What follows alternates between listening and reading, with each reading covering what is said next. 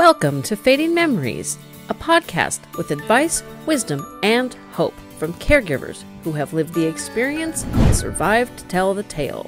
Think of us as your caregiver best friend.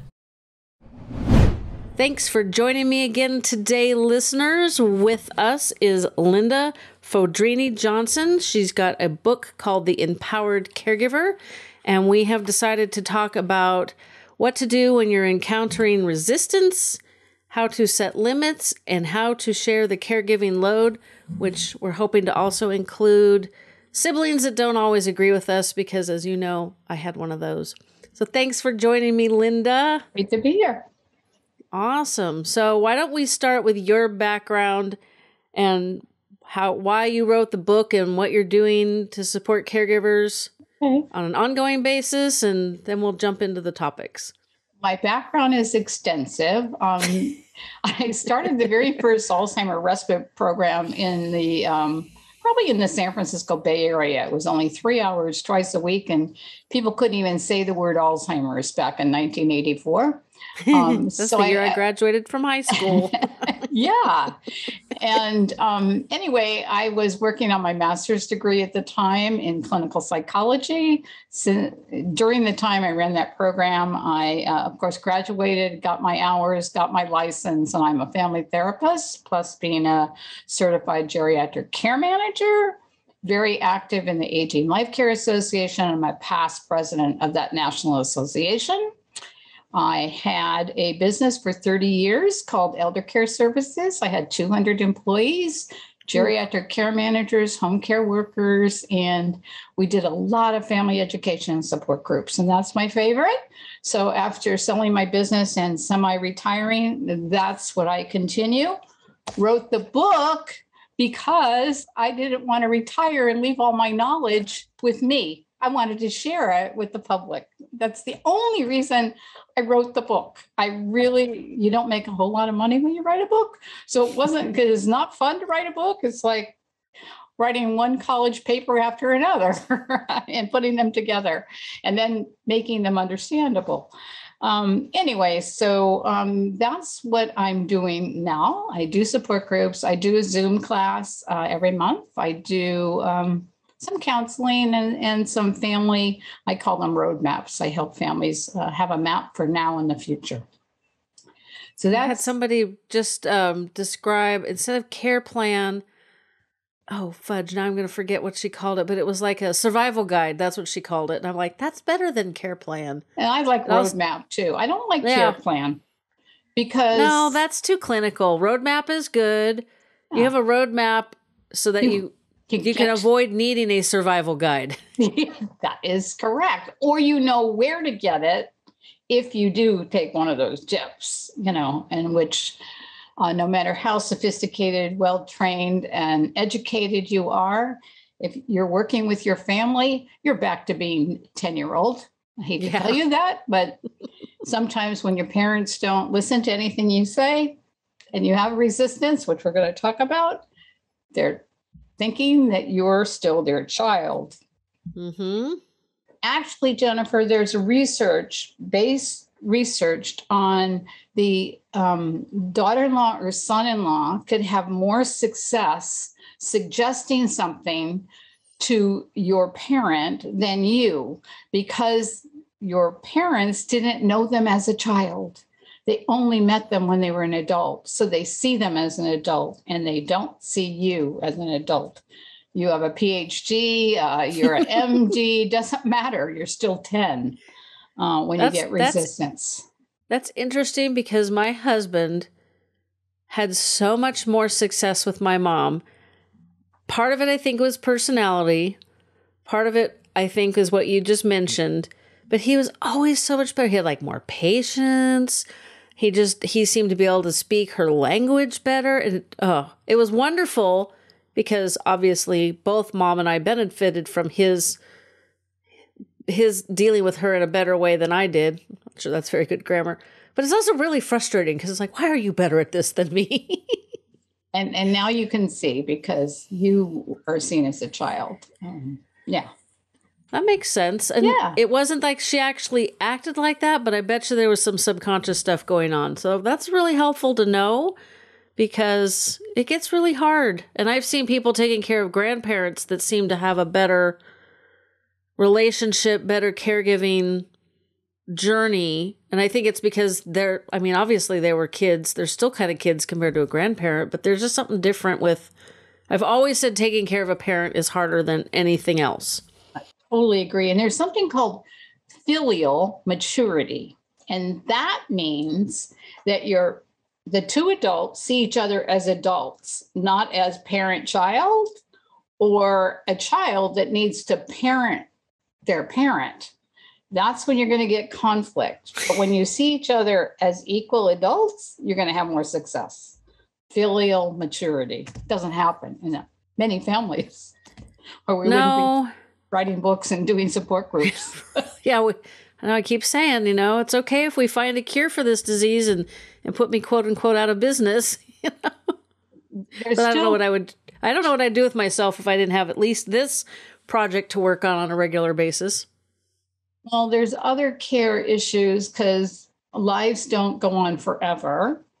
And families are going to be pulled into it no matter what's going on because of its end of life and people need support. So, but let's back up to resistance, Jennifer, because I think sometimes you get resistance because of the approach. And if you do have the opportunity to read my book, I hope you all do. And I know, Jennifer, you did. But I know from my kids telling each other, read Mom's books, page 6. And in Mom's book, page 6, it says, don't tell your aging parent any shoulds. If you're concerned about it, you say, Mom, I'm concerned you've lost weight recently, instead of, you really should eat breakfast, lunch, and dinner, and not just one meal a day. Mom, you really need to do that because your blood sugar, blah, blah, blah, blah, blah. They've turned you off as soon as you use the word should. So for all of us. You can stop talking after the word should. Should. Yeah. It's like, oh, sorry about that. I'm concerned. Even if you hear yourself, you can stop and turn it around. And you're going to have a little bit more success. It doesn't mean you're not going to have resistance, but you have more opportunity for success. And I think the other part of resistance is it is part of our brain, and our brain that's affected by the dementia is the inability to understand and process information. So us adult children, we come on with all kinds of suggestions and ideas, and we overwhelm our parents often. And so you get no to everything. And so you have to remember, it's not just because your mother or father is being obstinate. It actually is part of the process of the brain involvement, resisting, because they can't understand. Yeah. It would have been very helpful to know I did it right, but I had a situation where, and people have heard this story a lot, we had a family business together. Mom had started taking orders from clients with no directions or due dates or anything useful. And she would always do it the day before her day off, which I don't know if there was a relationship to being tired or whatever, but it was in the beginning, it was really easy to dismiss because she was 52 and a half, somebody came in the door, the phone rang, whatever, really easy to dismiss, but it started happening more. And one day she did not recognize her own handwriting on an order that had 0 clues as to what we were supposed to do with it. And I told her, and I used the exact word. I said, Mom, I'm starting to get a little concerned. You used to have these daffy moments, a couple times a week. Now you're having them a couple times a day. And also, the listeners probably should remember that my grandmother had vascular dementia. So this is my mom's mom. And my mom looked at me and she goes, well, I don't want to end up like my mother, stomped her foot and turned around and huffed out of the room. And I thought, well, murder is illegal, so I don't know what the hell you think I'm supposed to do. And it was so frustrating because it was literally like hitting a wall. I mean, like, what am I supposed to do? You don't want to acknowledge there's a problem. I can't help you, but there's a problem and you need help. And it's just, for a long time, I thought she was just being obstinate, because obstinate is sort of a family trait. But I've learned, and you've reiterated, that it is part of our brain and it is part of the disease. So do you have any suggestions of what I should have done in that situation other than shrug my shoulders and just go back to work? Well, I do a lot of coaching with families, and I might say, I might give you some script. And the script I might give you was, it used to happen once a week or twice a week, Mom, and now it's happening all the time. And then she says, I don't want to be like my mother. And I said, I don't either, but there's new research and we can get you tested. And it might be something like in your diet that we can change. It could be something that would enhance your memory and help you concentrate better. So let's just do that. So again, it's helping her be successful and respecting her dignity, but not denying her fear. I had a mother with vascular dementia too, and I've had my genetic genes done, and I could go the same route if I don't follow, a good, healthy lifestyle. So again, there are options to make life better, and what we want is quality of life, Mom. I don't want you to go down Grandma's path either. You just join them. I call it joining them. Yeah, which would be a lot easier now. This was about 20 years ago. Yeah. So this was between 2000 and 2005. So we know a lot more. At that point, it was like, it's gonna happen. So I don't know what you want me to do. Exactly. So now, exactly. But it helps, like, even that answer, had I had that, might have helped, because my parents' nutritional intake was terrible, because my dad was a terrible eater. A lot of processed foods. My mom drank 2 liters of Diet Coke a day. Ooh. Yeah. Sometimes caffeine free. She didn't even give herself that benefit. And they just, a lot of just not high quality food. I think about what they ate and it makes me queasy. So I know. And I see older people eating some of that food too. And I went, oh my God, what's it doing to their brain? And again, if you have some genetic predisposition to this journey, most of you that are listening to Jennifer's podcast probably are. And so we want to take care of ourselves. So as we deal with these issues, we need to think about our own long lives and what we want them to be. But resistance, again, support groups are great. Jennifer, I'm glad you do one. I do a few myself. When you hear what other people have done for some resistance, that gives you ideas too. In my little do's and don'ts on communicating with people with dementia, I'll share it with you, Jennifer, and you could share it with any of your audience that want it as well. But it's like, I used to have something that I called stretching the truth, and now we call it therapeutic fiblets. Mm-hmm. And it's to protect self-esteem and reduce stress. That's the only time we use those things. And maybe the response I gave you about giving your mom hope is a therapeutic fiblet. Maybe she's already on that path. She probably was by the time you saw it happening many times in a day. And there was no reversing it, probably. Maybe we could have plateaued her for a while, but we might not have reversed it. So again, using a fiblet to get something accomplished sometimes works as well, especially when adult children always want their parent to make the decision about moving to retirement living, right? Yep. And when you have dementia, choices are difficult. Remember, that's part of the disease process. You cannot make choices. So adult children, you go out there, you find the two you like, two places. You show mom or dad, but you say that's for the future. It's not for now. You can't move there now. I just want to know if you break a hip or something, we're going to go for something medical, right? Understandable. If you break your hip and needed some care, which place you would like, so we don't have to make that decision. It's your decision.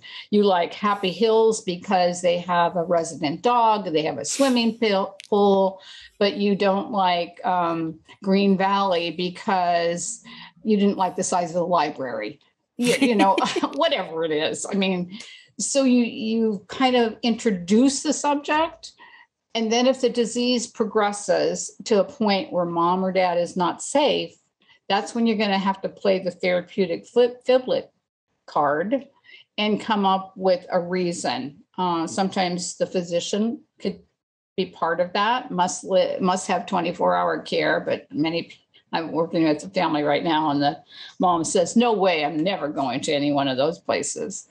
But if the plumbing has to be redone in your whole community, so everybody on your street has to move out for 3 months while they're redoing the plumbing, that works. And then mom or dad moves into, Happy Valley Trails or whatever it is. Happy Trails. Happy Trails, right. There we go. And they move in, and the 3 months gets renewed and renewed and renewed. They're not done with the plumbing yet. Remember, people will settle in depending on where they are with the dementia. They'll ask to go home. They'll ask about the plumbing, but it will stop at some point, most of the time. Yeah, when we moved mom to memory care, my dad never allowed my sister and I to help, which, I'm sure he was trying to protect us, but it wasn't beneficial. So he assumed she'd come live with me. I knew that was no way in hell that was happening. And I was 50 and I still had my other business. So yeah, was like, no, thanks for that conversation. That never happened. But she, for the first 6 weeks, acted like a prisoner of war being released every time I came. It was so traumatic. There was one day myself, my daughter, and my paternal grandmother all went to visit her, and she cried and shrieked and carried on so bad. My daughter and my grandmother never went back. They spent time with my mom, but they did not go back to the care home. It was horrible. And a story I tell all the time, I showed up one day, my mom was walking down the hall behind another resident who was bound and determined to use the phone. I need to use the phone. Where are the yellow pages? Where's the phone book? It was just, which always cracked me up because, this was 2017. We don't use phone books really anymore. And my mom spotted me and she goes, oh, come with me. I have to help my friend. And when I heard that word friend, it took every ounce of strength not to burst into tears of joy. You would have thought somebody handed me the Publishers Clearinghouse check, the winning lotto check, and a bag of diamonds. It was just like, and yes. I never had any of that. I got to go home. The kids are waiting for me. None of that. I was so blessed with that point. But man, those first 6 weeks were hell. So yeah. And I think that's pretty common, actually. Mm-hmm. And many facilities and many geriatric care managers like myself will sometimes tell a family, I don't want you to go visit the first week. I want you to send a paid caregiver. I want you to send a nephew or somebody your mother's not going to recognize to go and sit and observe her and give you the feedback, how she's doing. And that's a good way to do it. I talked to a previous guest. I can't remember which episode it was. It's around the same time as yours is coming out, I think. And when she moved her mom to a care home, they told her she couldn't come for a week. And then it was like, yeah, no, I better make it 2. And then 2 went by, better do another week. So like 3 weeks she was not allowed to see her mom, which I don't know how she managed that because that would have been hard.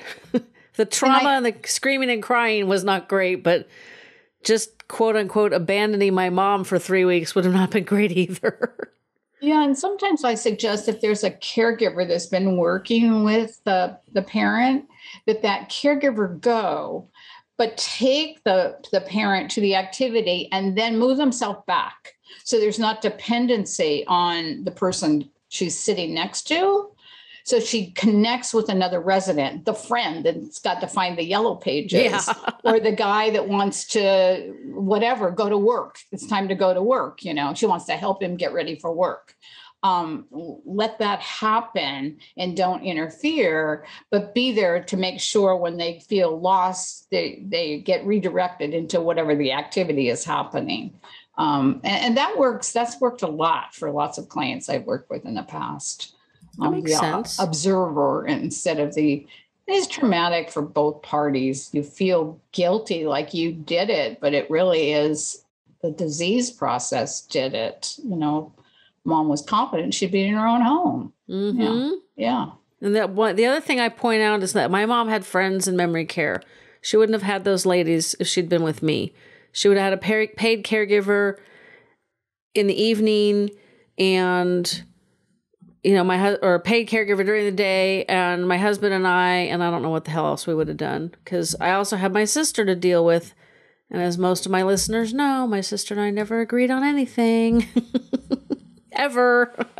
We did okay for the first couple years after Dad died, and then, just her life and my life are so different that, we used to check in. She'd visit Mom and check in with me and say what happened, and vice versa. And then it just got to the point where it was so repetitive. It was like, why am I telling you? It's like, saw Mom today, ditto last week. It was like, I wish we had been cognizant enough of why it would have still been helpful to check in, even if the information was the same all the time, but live and learn.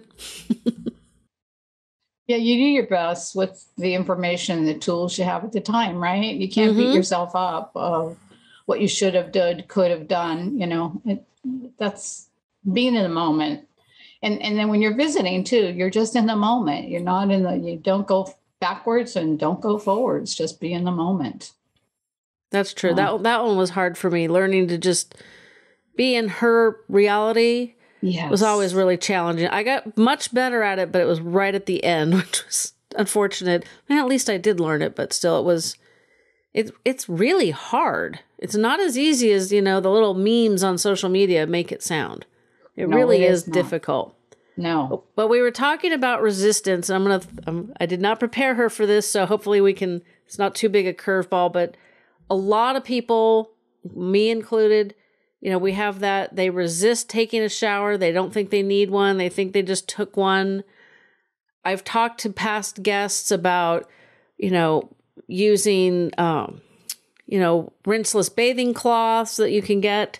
Or one gal suggested that as their cognitive abilities revert back to more basic abilities, as like very similar to younger children, that a bath is not necessarily a bad idea. So do you have any suggestions for people on how to help the bathing resistance? Because that can get really ugly smelling. Now we're going to take a quick break for an ad. These ads help me continue to bring the show to you for free. I started using a product that all you caregivers need to try. I started taking AG1 from Athletic Greens after my workouts because I needed a quick and healthy way to refuel my body. While there are lots of options, most don't taste great, and I don't eat or drink things that don't taste good. So what is AG1? Well, with one delicious, mildly tropical flavored scoop, you're absorbing 75 high-quality vitamins and minerals, whole food sourced superfoods, probiotics, and adaptogens to fuel you for your crazy day ahead. AG1 helps support mental clarity throughout the day, and you know how important brain health is to this gal. It has over 7,000 5-star reviews and costs less than $3 a day. And you know your time is worth more than $3. Athletic Greens was created when the founder experienced a ton of gut health issues and ended up on a complicated supplement routine to recover. I'm sure you're aware that there may be a connection between poor gut health and dementia, so this is another way to help protect your brain. As caregivers to someone with a cognitive impairment, this is also an excellent way to get much needed nutrition into someone who is slowly losing the ability to eat. To make it easy, Athletic Greens is going to give you a free 1-year supply of immune-supporting vitamin D, which is also important for brain health, and 5 free travel packs with your first purchase. All you have to do is go to athleticgreens.com/emerging. Again, that is athleticgreens.com/emerging to take ownership over your health and pick up the ultimate daily nutritional insurance. Now back to our conversation. Yeah. Again, sometimes it's making sure it's not you, the family member, doing it. If somebody comes in dressed like a nurse's aide, it's doctor sent me here to give you a shower, and make sure that you respect their dignity and their privates are covered until it's time to wash that part of their body. the water is the right temperature. The reason people don't, because you can't do the dials anymore. You ever go to a hotel and wonder how you could make that shower work? Yes. Well, I hate that. that happens to people with dementia every single day. So they're not taking a shower because they can't figure it out. So there's a lot of stuff to this resistance, and people say they don't like water over them. Yeah, because they don't know how to get out of it or what to do. They need support. So many agencies, this is a long time ago, had bath aid services that you could hire somebody for 2 hours that would do the bath, change the sheets, get them into clean clothes, and the family member doesn't have to do it. One of the guys, the husbands in one of my support groups said, every time I try to give her a shower, she thinks I want to do something else. Understandable. So he had to hire a female nurse's aide to give her a shower, and that worked. So it's being a detective and trying different things and figuring out what is the fear of this. And yeah, I remember my mother-in-law telling us that she took a shower every day, and we were at her house and there was cobwebs in the bathtub. Oh no, that's a clue. That wasn't, she was not, and she didn't smell, but I think she was giving herself a sponge bath. And I think it was fear that she would fall. She was not cognitively challenged too much. She was frail and she needed support, but didn't want it. So there is resistance from other things as well, that we want to do it on our own, no matter what. But there's the awareness that you might fall and slip in that tub or that shower too. So again, I think being a detective, figuring it out, talking to somebody else, Medicare, if you ask the doctor, because there's been a change of condition, sometimes is the trigger to get Medicare, especially if the person is homebound, to get Medicare home care services and bathing assistance with learning how to bathe the person. So then you can get it covered by Medicare. So again, then somebody that's doing it all the time, they have lots of tricks that they've used with different people. People that have movement disorders, there's little chairs that it's not just something you sit in. It's almost like a wheelchair, and it's safe. It's netted and water goes through it, but the person's not going to fall over. And they can even do it themselves once they're in a safe setting and the water's been set for them. They might be able to clean themselves just fine. So finding the right tools and the right approach is going to be different for everybody. But Jennifer, you're right. It's common. I don't want to take a shower. I don't want to take a bath. And another approach is, would you like to take a shower now? And let them say no. And then ask them what time they would like to take it. And you come back in 30 minutes, especially somebody that has a memory impairment. And you say, this is the time you wanted your shower. I've got the room all nice and warm, and I've got your favorite robe in there, and look at this good smelling lavender soap, and off you go. But again, using another person sometimes has been the answer for a lot of families I've worked with. Well, it gives the caregiver, the family member, a little break to do anything else besides wrestle with somebody in the shower, which is not fun. But you were saying that with through the doctor, you might be able to get a change of status diagnosis. And you said they come in and train you. So can you hire somebody? You can hire somebody too, but I'm trying to get Medicare to cover it, right? Okay, but so that doesn't last forever? No, the nurse comes in and she's going to tell you how to the approach. Sometimes that works. And sometimes you want a break, like the gentleman in my support group, that his wife was getting the wrong idea. She didn't have any clothes on and he's rubbing her, and, she wanted to have fun. And he wanted to get the job done, especially then. And yeah. That makes sense. So be creative and use all the resources that are open to you, like having somebody come in and train you, because you might need a new technique. And in using those rinseless towel things, I don't know how to use one unless somebody told me how to use it. And how do you approach the person with dementia with it? And how do they understand what it is and what they're doing? I would like to see somebody do it, and then I can do it. Right? That makes sense. I tried a particular brand. They're a sponsor. Excuse me. I'm not sure why I'm so burpy today.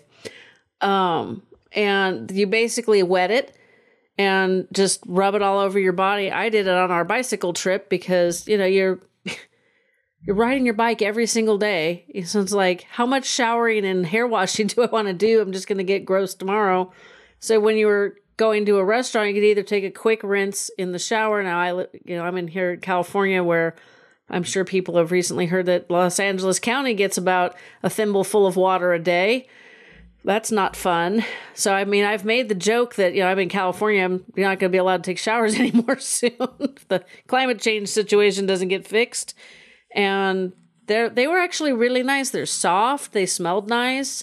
They didn't leave any kind of weird residue that made you want to go shower it off. They were nice. So if you're out there riding on a, summer morning with your friends and you stop at the pizza and beer joint, which is what our cycle group likes to do, you could go in and use the restroom, squirt some water on one of these towels, wipe the areas that need the most wiping, and then you're not grossing out the server. So, it's not just for people that resist taking showers. It's for people who need a little refresh, or, maybe, you go to the gym on your lunch break and might be an option.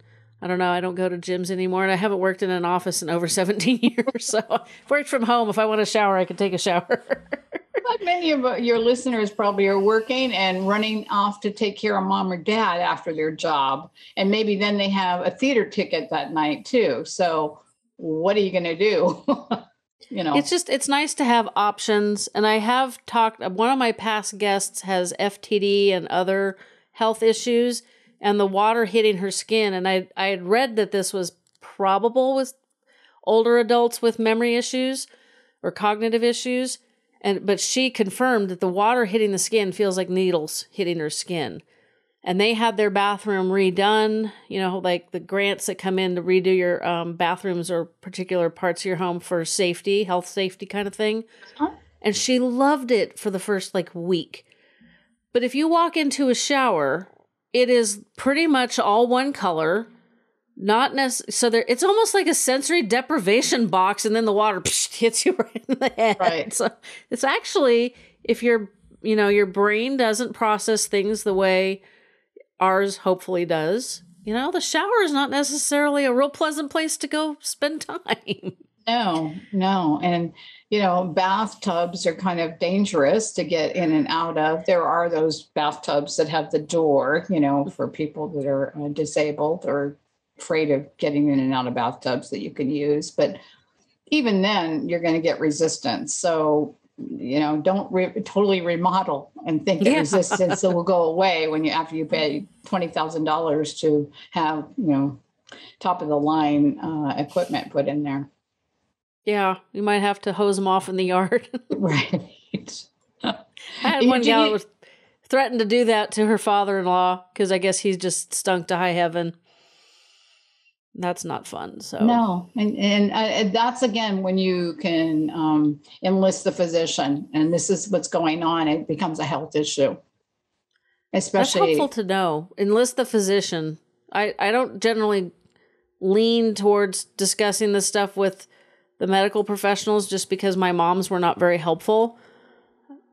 She ended up with a new general practitioner at the end stages, and he didn't know what to do with her. And he was a very nice person. I'm sure he was very knowledgeable, but it was like, I can't fix her. I can't cure her. I don't know why you're here. It was the vibe I got every time we were there, and it just irritated me. I always had to remind the staff she had advanced Alzheimer's. I'm like, you're the one with her medical chart. I even told the gal, the office manager, could you just put a big label on the front or on the front inside? I know there's HIPAA laws, or I think that's the HIPAA laws. Mm-hmm. And I'm like, you don't have to, put the label on her forehead, but, I'm really tired of having to remind you people that no, she cannot collect urine for possible UTI. And we've done this the same way the last 3 times. Could we just could I not have to retrain you guys every time? So I don't lean that way towards asking the medical professionals for help because they weren't very helpful for me. That's where you have to be specific what you ask for and why. That's good advice. Make it a medical reason. And if the doctor's not responsive, find another one. And if you can find a geriatrician, find a geriatrician. Yeah, that's been advice I've heard a lot. Or functional medicine specialist also. Not that they're experts in dementia, but they look for the why, not just treating what's presented. Functional medicine. Okay. Because I get assigned to a doctor and I don't think she ever has time for me. So I'd kind of like to switch, but I'd rather just to avoid it altogether. So functional medicine, I will do that. Yeah. So we've talked about resistance and we keep bumping up against asking for help. So how do we, we kind of glossed over setting limits. Let's go to getting help. Let's talk about how to incorporate help in beneficial ways that maybe don't break the bank, and then we could set limits. Okay. Well, help means sharing the care. Don't be the only one. Number one, if you are the only one, you got to enlist a team. And it might be other family members, and it might be outside people that you hire. It could be volunteers. It could be Stephen ministers that are free from churches. It could be, we have peer counseling in our county. It could be one of those kind of people. So there's a whole lot of resources out there that can help you share the care. Because if you're an adult daughter or adult son and you're trying to make it perfect for mom or dad, especially if they have dementia, you're going to burn out. I guarantee you will burn out. And just Google burnout and you'll see all the symptoms. You're not sleeping, you're not eating, or you're overeating. You're no longer exercising. You're not seeing your friends. You're not giving your spouse or partner the attention they want, and they're complaining about it. You don't have time to shop for yourself. You don't have time for your kids. That's too much. You need to share the care. And sometimes you have siblings, like Jennifer has a sibling that, wasn't the greatest partner in sharing the care for mom. And I have 3 younger brothers. And when my mom needed care, I'm going to give you a little something called the FIR method. And so the FIR method is the letter FIR, or the letters for FIRR. And the first F stands for the facts. And the facts are my mom has to take a blood thinner every night, and so she doesn't have more of these little strokes. And so I'm calling her every night. I'm running a company with 200 employees, right? I'm tired. I have a husband. I have grandkids. I have community things I like to be involved in. And I can't, because every night at 7:00, I have to call my mom to remind her to take the medicine. But mom wants to tell me about the senior center, about what they served, about her cat. And it's like, oh, just take the pink pill, mom, And so the fact is, so the first F is the fact. And I'm talking to my brother now, Gary. And the fact is, Gary, mom needs to take this pill every single night. And the I in FIR is the impact on you. And this is really impacting my life. I don't have evenings free. I need you to help call mom at least 3 nights a week. Could you do Monday, Wednesday, Friday? I know you can't drive her. Could you take pain medications? That's the respect. So the next R, the R, I guess there's 2 R's in FIR, is the respect. You must say something respectful about that person's life that you're going to ask. And then the final R is the result you want. The result going back to, can you call mom 3 nights a week? So if you said the respect part, I understand, you have pain medication, you can't drive her, and there's a lot going on in your life, but can you do this? And he said, sure. So I got 3 nights off. And then I had 2 other brothers that I could enlist. And they lived farther away. This brother lived the closest to my mom. So that's what I did. And he wasn't able to help in many other ways, but he could help there. So again, enlisting somebody else. And when I do a family meeting, I give everybody in the family some job. You take care of mom's finances, you take care of mom's upkeep on her home, you take mom to medical appointments, and you get mom to church on Sundays. So everybody in the family's got a job, and not that one sibling. Jennifer, when I do a family meeting, I ask everybody who they're most concerned about. I don't let anybody comment. I say, who are you most concerned about, and what do you want to see happen, right? And so they all go around and say, I'm most concerned about mom. I'm most concerned about grandma. I'm most concerned about Uncle Jim. And they tell you why. If you move grandpa, then grandma can't see him. She takes a little bus to his nursing home every day. And if you move him to your home, she won't be able to see grandpa every day. So if everybody answers those questions honestly and nobody comments, the person that asked me to come usually has an answer to what needs to be done without me giving it to them. So who you're most concerned about is not always that person with dementia. It's that daughter that's overcaring. This one family that had 3 kids, a husband and the daughter's brother, so there was a lot of people in that meeting. The majority of them were concerned about her. Mom. And mom wants to bring grandpa home to live in their home because she didn't like the nursing home. At the end, she turned to me and said, can you help us make it better in the nursing home? I said, yes. Oh, wow. So again, you need to know what everybody is most concerned about. You guys aren't on the same page often. And what you want to see happen at that meeting. Also, when I'm doing a meeting, I want to know what each person is expecting, because if you don't ask, they're not going to get it. You know, it's really important. And you can have these meetings without a professional if your family's fairly mentally healthy. Just knowing that one tip is really beneficial, and it ties in really well with a podcaster and his mom that I interviewed way back early in my podcasting days. They actually came together as a family to support mom and her siblings who were supporting dad, who'd been taking care of their mom. And he threw up the white flag and said, I can't do this anymore. Please find, you go do the research on a care home, and then, he'll swoop in at the last minute and kind of decide.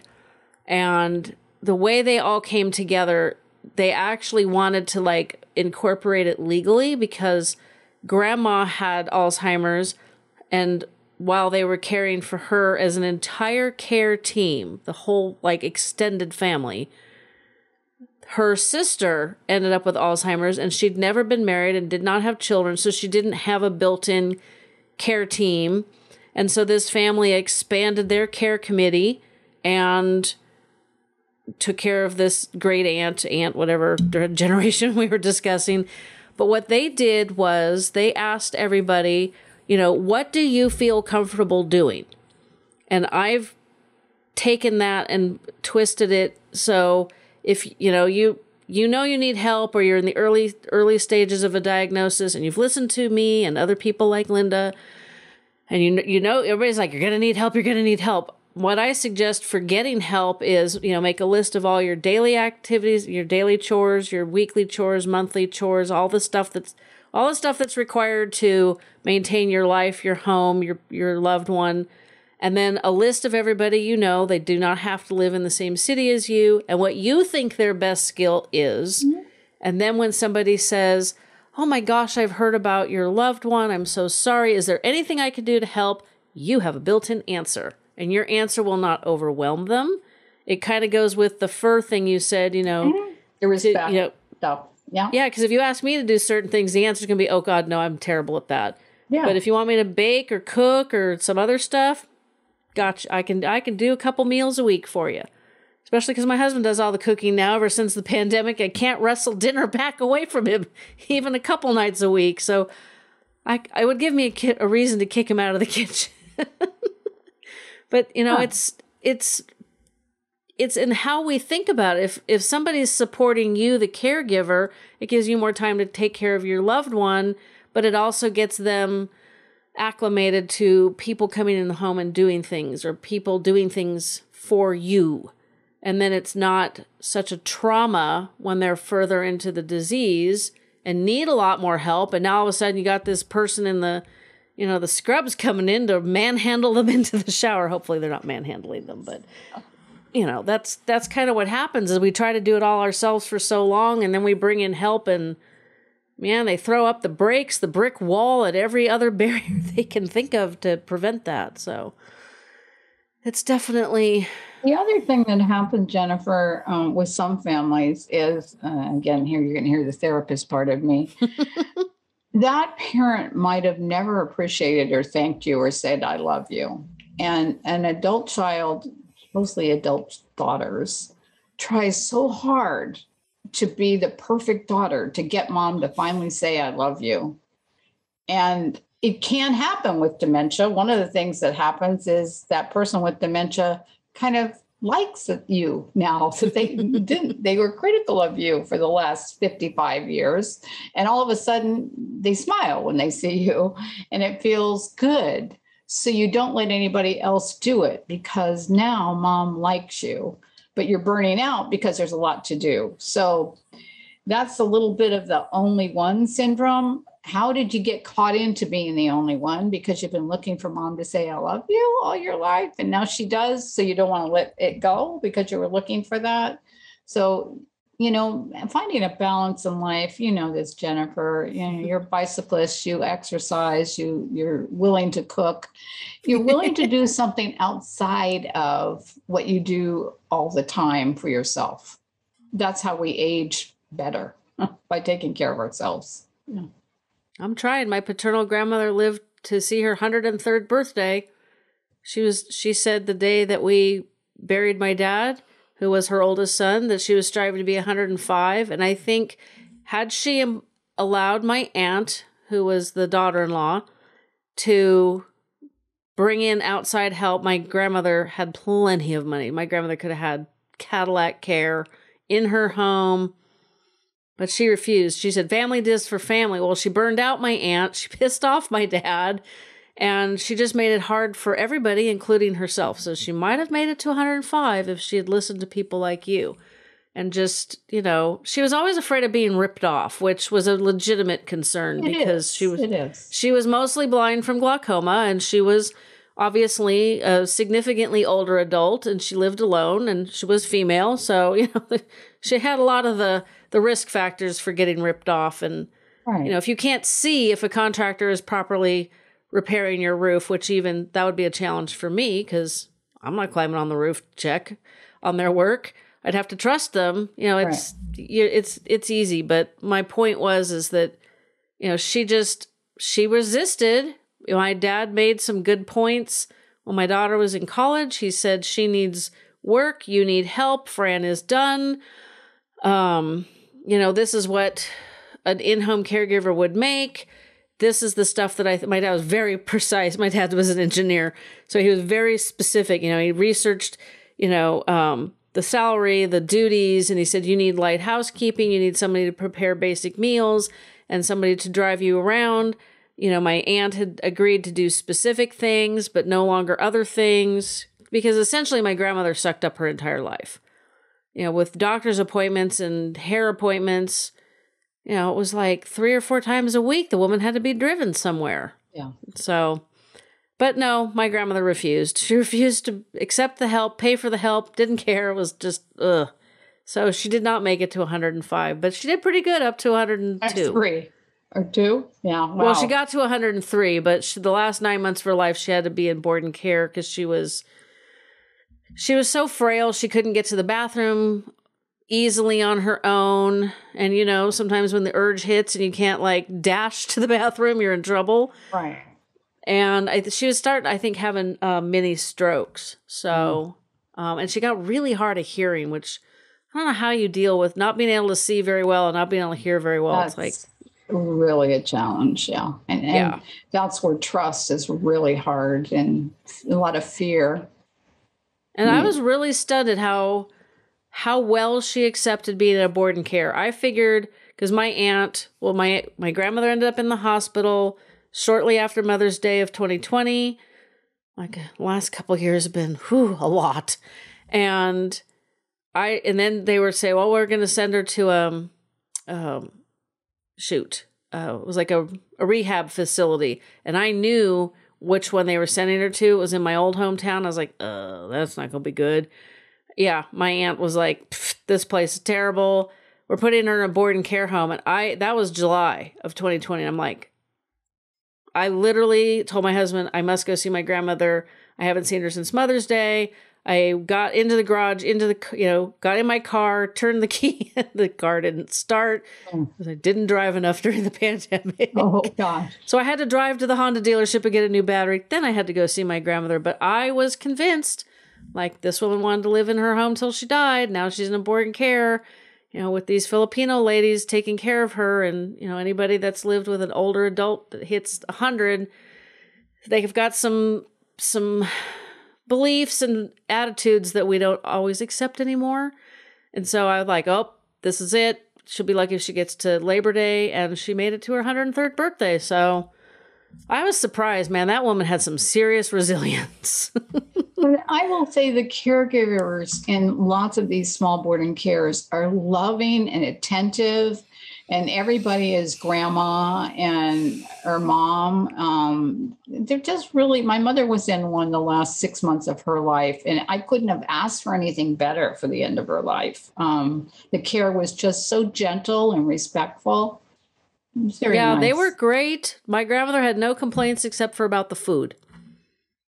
I think I don't know. They didn't cook what she liked to eat very well. So, but if that's their only complaint, I don't really care for the food that much. I think that's saying a lot. And the fact that she lived in March, almost 10 months in a board and care home for a lady that was 102 and wanted to die in her own home. That's saying some good things about this place. And they let family in during the pandemic, because like I said, this was 2020. We had to wear masks, which was really hard because you had to scream at my grandmother to be able to heard. And then she liked to have some of those end of life conversations where she wanted to make sure your soul was going to be fine. It was like, wow. Let me scream my answers at you so everybody can hear it. Wow. Nothing personal about this answer, is there? It was crazy. So we're getting really long, but this has been very good. Thank you. How can we set up boundaries and limits? There was just but there was a conversation yesterday on Instagram about how we're perceived as the villain when we say no, when we set up boundaries.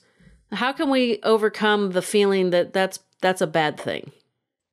Number one, get in a support group so you have somebody you can talk to about it, okay? And having boundaries with yourself and saying no is healthy. And it feels selfish. So then you feel guilty, right? Yep. This is selfish. I said no. I'm a bad, whatever I am, relative of some sort. And then I feel guilty. And then I go again. And I do what they wanted me to do. I didn't send any boundary because I felt bad.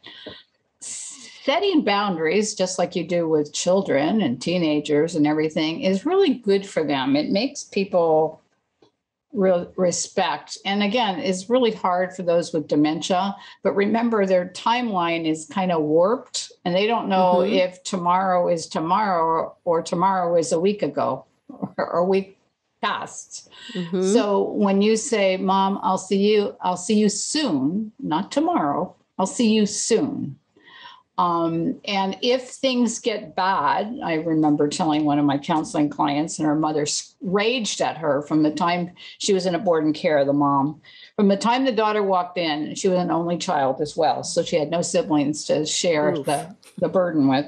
The mother share that joy. raged at her.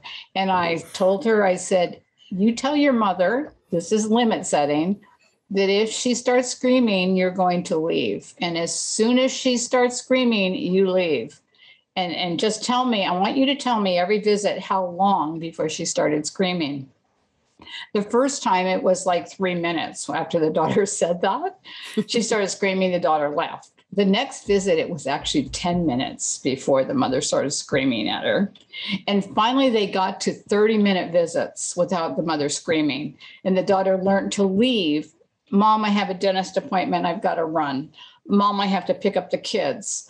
There's always a reason why they had to leave, not that the mother had. So setting limits, you can do it and change behavior by setting your limits. Now, that's somebody that it was cognitively with it, but definitely had a personality problem and was physically very frail and angry at the world for her frailty. Everyone else was at fault for why she was who she was. She wasn't taking responsibility. But what I want to say about that is when you set limits, it's always going to feel bad at first. You're going to feel bad about yourself. But it's really good about the relationship is saying, you stormed out of here, sister or brother, when we were talking about mom or dad, because you didn't like what I had to share. Can we agree that we're going to spend 30 minutes? And if we don't agree with somebody, we're going to still sit there and either tell each other what we don't respect or what we don't agree with, and we'll agree to disagree. We're going to agree that we can leave this conversation disagreeing, and it's okay. So you kind of set the stage, so to speak. So it's kind of limit setting, or at least it is preventing unspoken conflict, which is worse. It's heavy. When you have that and it's in your gut, you're going to think about it day and night, and you're not going to be able to sleep. But if you said, we agree not to agree, okay, we agree not to agree. You're a Republican, I'm a Democrat, I'm an independent, or whatever the things are that people agree and disagree about. So I think setting limits means respecting yourself and respecting the other person too. And when people are needy, we're talking about people who are very needy, and people who feel safe sometimes when we're there and don't feel safe when we leave. We can't be there 24/7. So we have to take care of ourselves. If we have a heart attack or stroke, we can't oversee mom or dad. And let me tell you, I've been doing this for so long. I've had caregiver children have strokes, have aneurysms, die of heart attacks before their parent. Ugh. Okay, I know the statistic that 65% of caregivers are hospitalized or die before the person they're caregiving for. But holy Toledo, I never put that into context with, a generation younger taking care of, like me taking care of my mom. Holy, that's gruesome. But your agree to disagree would have probably really helped my sister and I, because I think there was always that underlying tension that we'd created for ourselves, or I'm mostly speaking to myself about myself, but I'm assuming she probably felt the same way, is that, I don't like this. I don't like what she's suggesting, but, she's going to want me to agree with her. Or, or flip the coin. You're like, I know she's never going to agree with this, even though this is the best reason. I think we set ourselves up to constantly disagree. You know what I've seen happen, Jennifer, when families do that, finally do it? They're coming to compromise.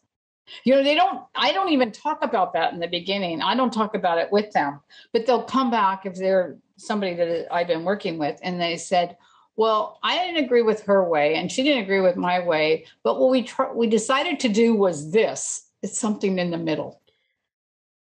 And so compromise comes out of that. Well, that's good too, because you've tried 3 different things. And when you find a in the middle solution, it's not your way or my way, it's the way. It is the way. That would have helped my sister and I a lot too. Yeah. Well, this has been awesome. I think people are going to have to listen to this 2 or 3 times, which will not hurt our feelings, because we have just given them tons of good information. The book, The Empowered Caregiver, is linked in the show notes. If you're watching the YouTube video, she just showed it. It is very good. It is super easy read. Many people know that one of the reasons I started the podcast is because despite being a reader, I just found some of these books to just be so heavy and so hard to get through. Yes. Not that the information wasn't good, but her chapters are so short and so to the point that you just keep going. Yeah, I write the issue, the strategy, and a resource maybe, and an affirmation on every chapter. Mm-hmm. Yep, the affirmations are very nice. So I might share some of those on social media when this episode comes out. Great. So I want to thank Linda for the book and this wonderful conversation. Thank you, Jennifer. And thank you so much. Fading Memories is also available wherever you get your favorite podcasts.